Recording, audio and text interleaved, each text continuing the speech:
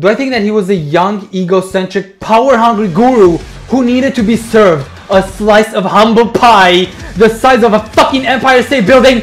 Yes! But you know, he's a nice guy. Like, do I think he's a bad guy? No, he's a very chill guy. He's a very nice guy. But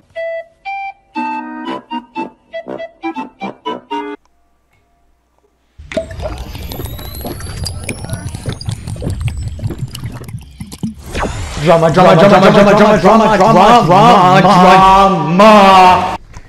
We have some serious fucking drama going on over here, ladies and gentlemen. I'm so hyped. I am so fucking hyped for this drama. We have some fucking drama going on.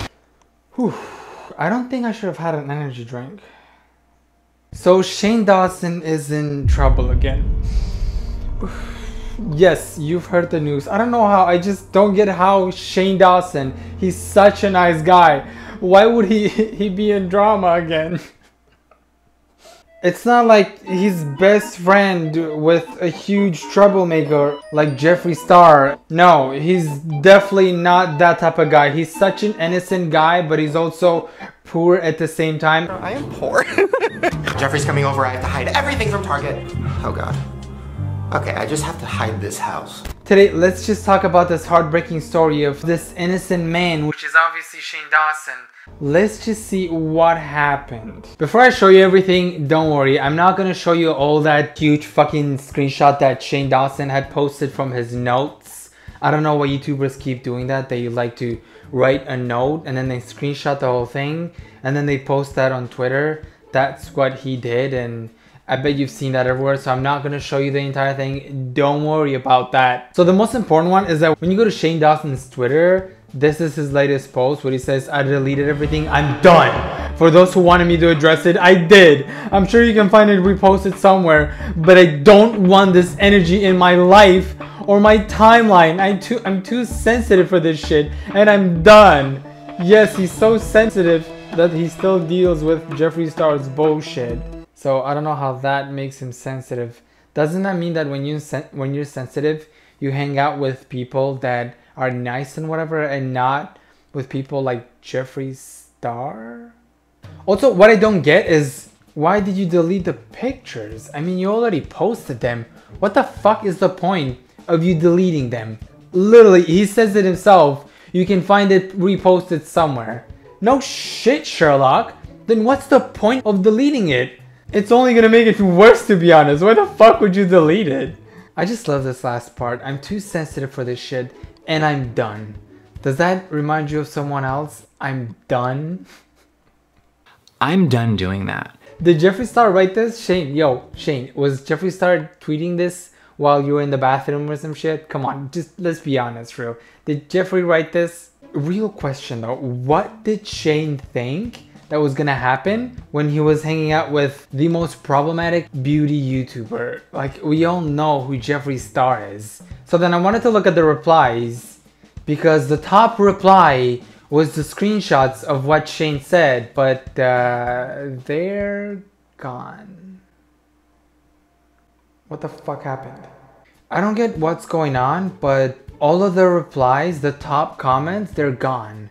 Were they deleted? Did Shane change the settings where top comments would no longer be there and it would only be the newest comments? Something happened, because the top comments are gone. The screenshots of Shane's notes are gone. Someone had posted them on the comment section and they're gone.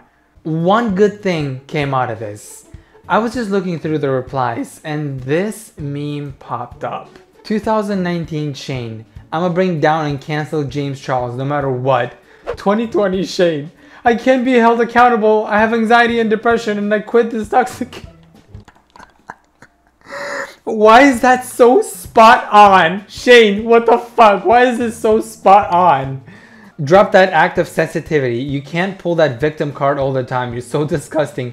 I can't believe I looked up on you for so many years. Honestly, thinking of it, Shane is always playing the victim card. He's always pretending that he's poor while he lives in a huge fucking mansion. And he's always saying that he's so innocent, he's this and that.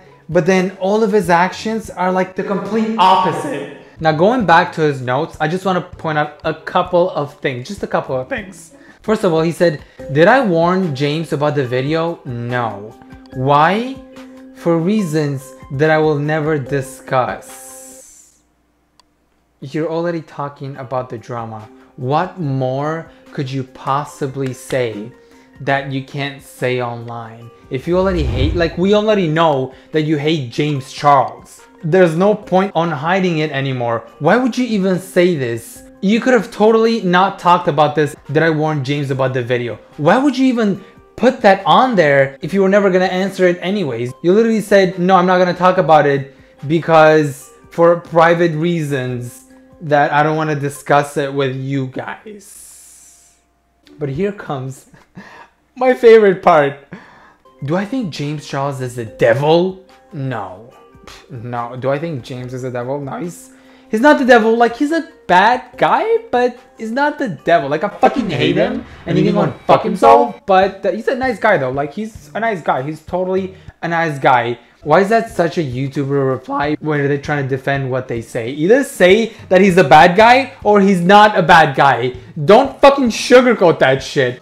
Do I think that he was a young, egocentric, power-hungry guru who needed to be served a slice of humble pie the size of a fucking Empire State Building? Yes!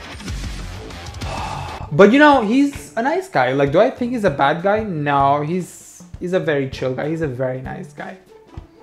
But do I think he was egoistic as fuck and he deserved to fucking die and not ever see tomorrow again? Yes!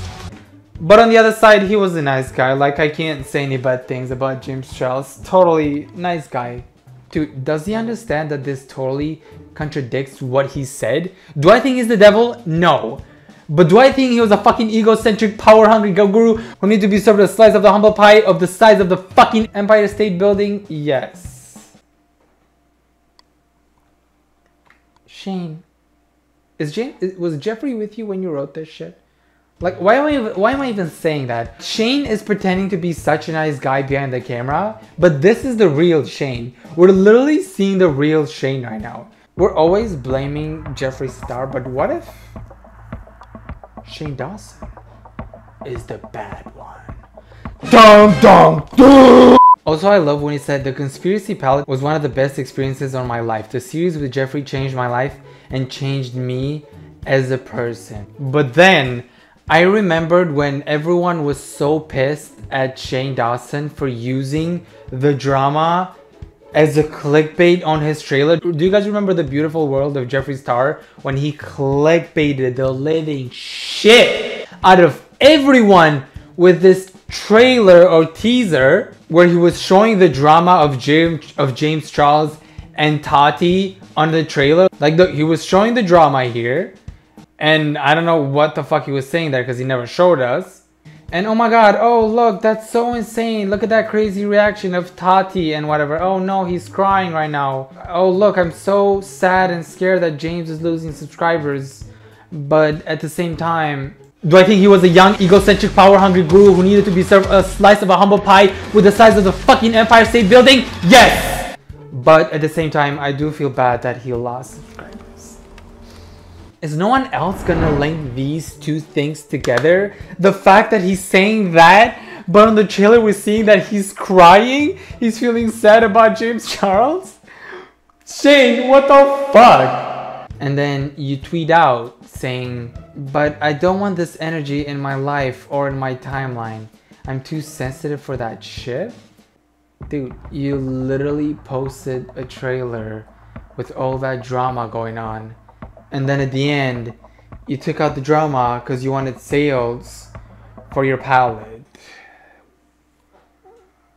So I am confusion. Hold up, I'm running out of energy. Sadly, that shit is not sponsored. Oh my god, I just saw this shit. This tweet right here sums up Shane Dawson. Shane Dawson in his Twitter apology still pretending to be poor and sensitive even though he almost drove a 19-year-old to, I can't say that otherwise I get demonetized, cries in Gucci. That shit is so true.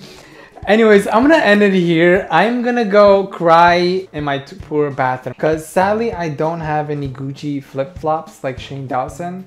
I think I bought these for like $5.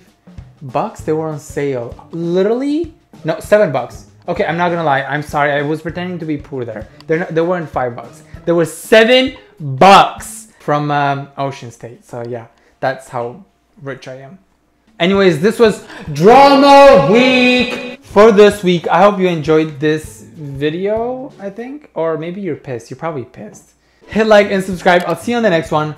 I upload frequently because I have no life.